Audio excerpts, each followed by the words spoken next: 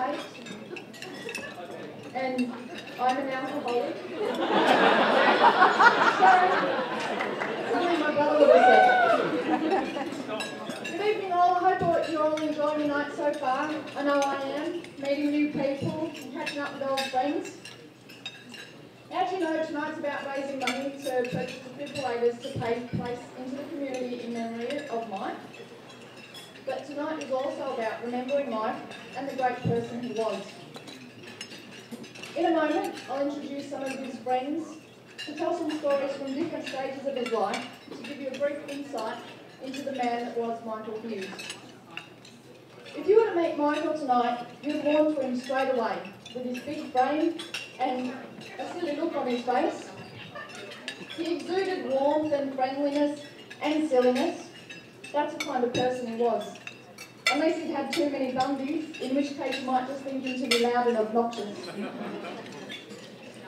As a brother, he was always very protective of me, from trying to catch a runaway calf with a baby me inside, to warning off other males at the Newport Arms Hotel on a Saturday night.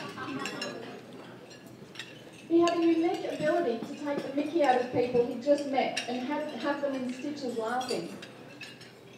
He loved living life and the great outdoors, fishing, camping, and of course motorbike riding. He loved his Bundy rum as well, and big Bundy sessions would often end up in him getting nude. Now, can I just get a show of hands of people that have been witness to these nude Bundy sessions? Okay, that's embarrassing. Well, for the record, that is one similarity we do not share. So without further ado, I'd like to welcome Sean Coddington to the stage.